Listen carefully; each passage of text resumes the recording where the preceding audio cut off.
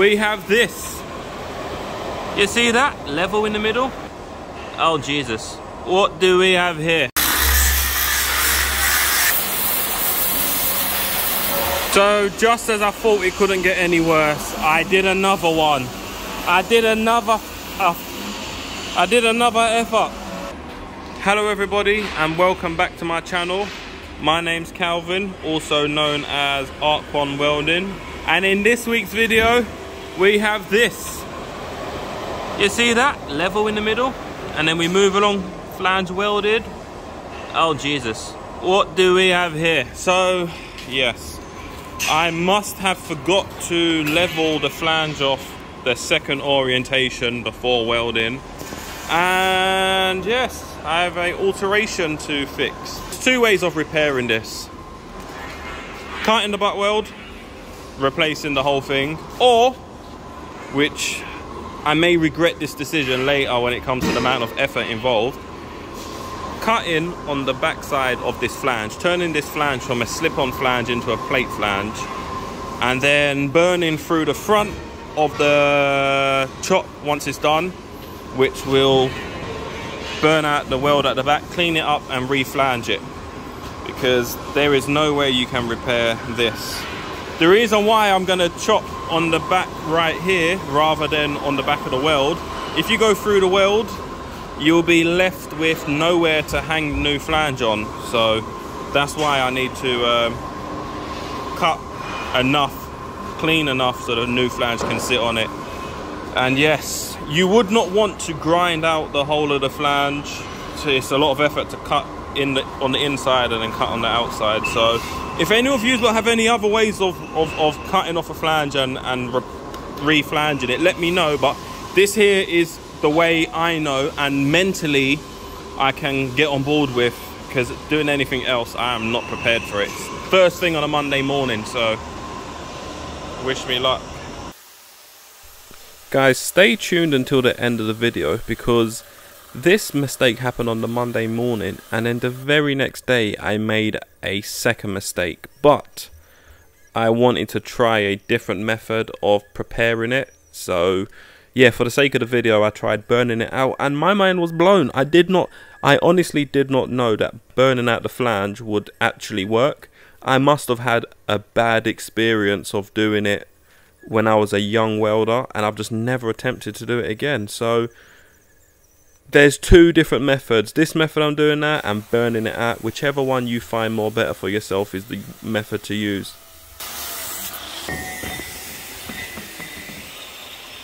So that took 13 minutes to cut off.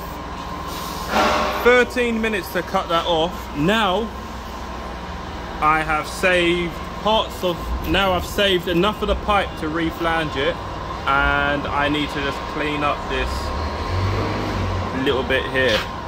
Like I said before, if I burn through this direction here, the chances are it will gouge into the pipe. So I'm gonna burn through this direction, and then when it cuts through the weld, it's gonna shoot upwards rather than down into the pipe. I could grind it, but I think that's gonna take way more time than it needs to.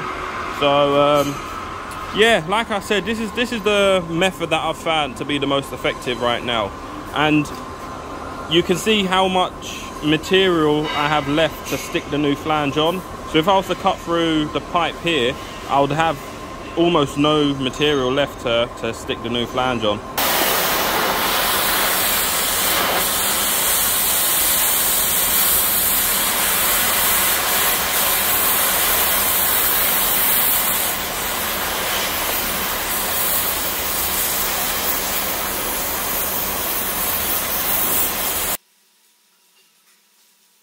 So I quickly want to address some things before, you know, I get them down in the comments.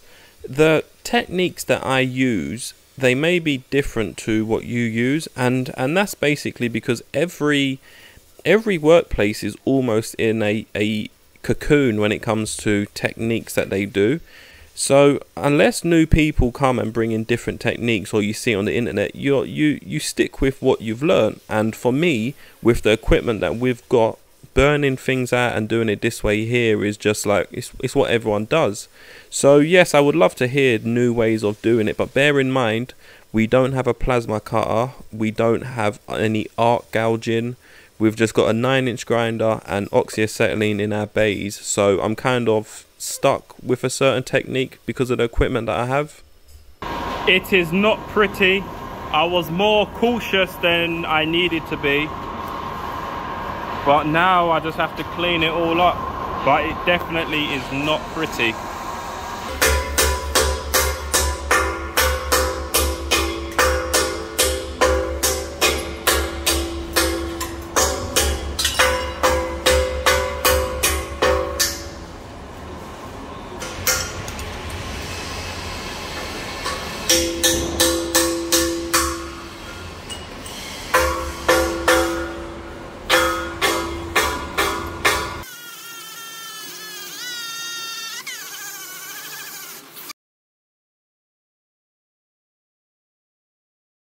And now we are done. It is looking clean. A lot more grinding than I wanted, but as you can see, the pipe is in perfect condition. You would never have known that there was a flange on it, apart from this shockingly wonky cut. Now there's a way of flanging it there's a way of flanging it and dealing with this wonky cut. So usually you would have had the 90 horizontally, and I can do the bolt holes and then do this side here. But because the chop is so bad, you can see the chop is so bad. If you was to have like a straight edge coming off of this chop to measure, if you was to have a straight edge coming off of this chop here to measure how far this flange is from that pipe there, because of this gap is about 2 or 3 mil over. This is 8-inch pipe, so 3 mil over 8-inch. So another 8-inch is 6 mil, another 8-inch is 9 mil. So the measurement is going to be completely useless for. It's going to be completely useless for you to use. So what I do it down here like this, and then I can use my level, and I basically kick the level out ever so slightly, so I'm measuring from the top point, and whatever the bottom point is, I'm ignoring. I will get that one when I'm welding. So the measurement comes from the topmost point going straight down to that flange there, and then I'll be able to know exactly how far this flange sticks out to get the right measurement. All of the pipe work that I do has a 3 mil tolerance, so that's why I'm paying special attention to make sure that the center to face measurement is perfect. 1/520, which means the flange needs to hang out 25 mil.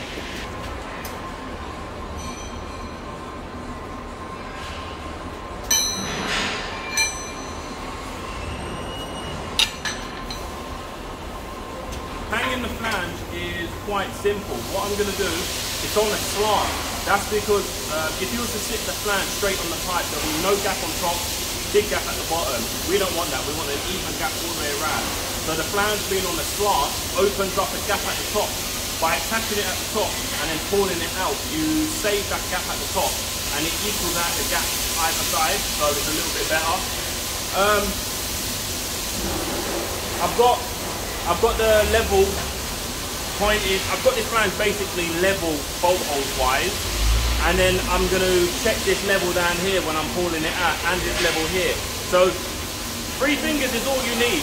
2 at the bottom to grab the flange. Your thumb touches on the pipe, and then you pull it out, and then you guide it while the tack's still malleable. Before it gets too solid, you try to move it as much as you can.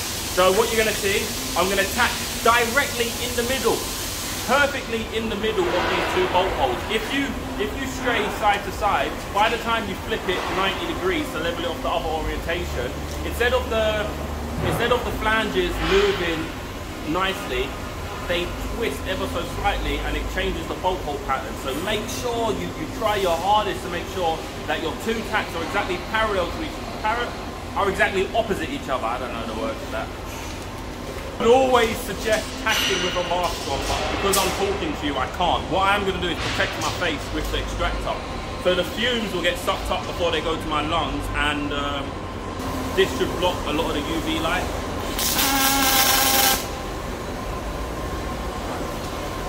Checking, making sure everything's good. Bolt holes.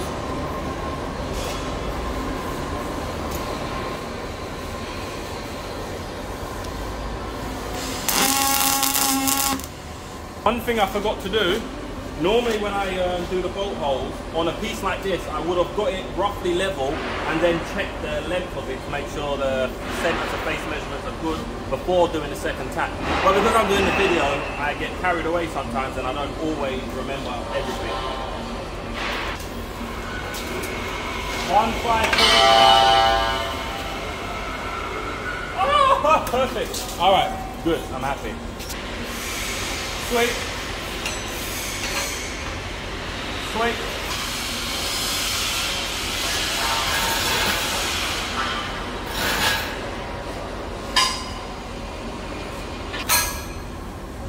Sweet.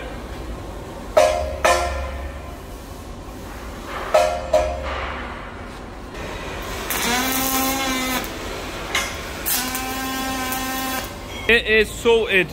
So I have everything touching the line, so this should be level to the line on the right. Sweet as. I don't do the middle. Doing the middle, you're doing a lot of guessing where the middle exactly is.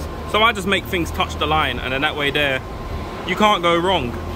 So as you can see, the flange is sticking at quite a decent amount. So if I was to have chopped it any other way, I would not have had enough pipe for the flange to sit on. So yeah, anything more than this, the company I work for, they don't quite like it. They reject the pipe. Normally we have it sitting on 15 mil.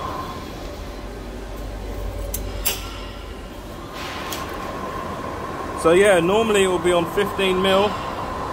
So how much is it? 25, extra 10 mil, not too bad. And the back side of the flange, nice and clean.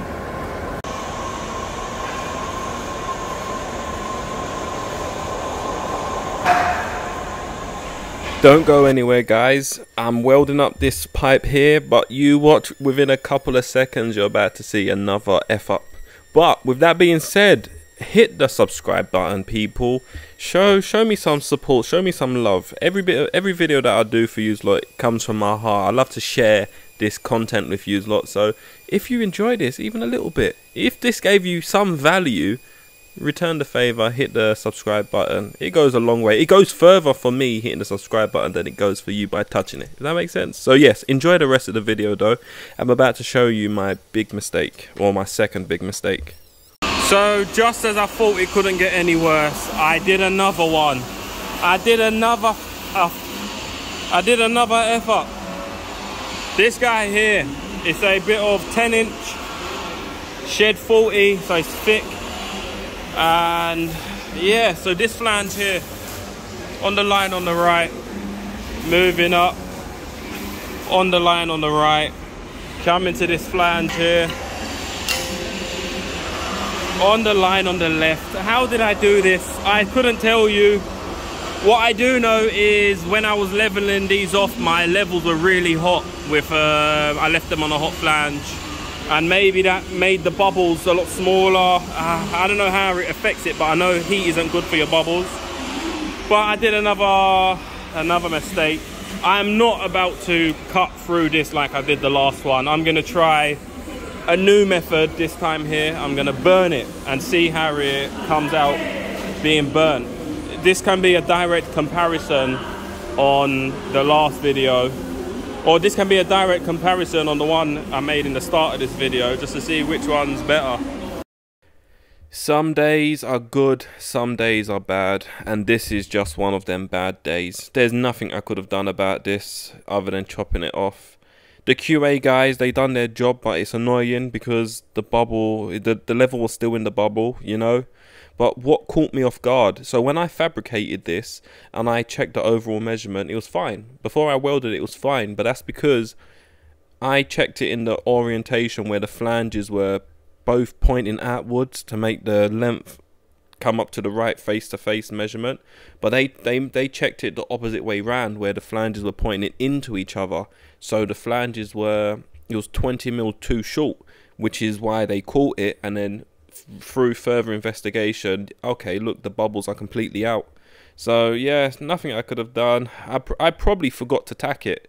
With these pipes, there's so much that you're doing and so much possibilities of it going wrong, that something as simple as when you flip it 90 degrees and you don't remember that you've not tacked it and you've started to weld, just pulls it out of the way. All right, now I can call it quits.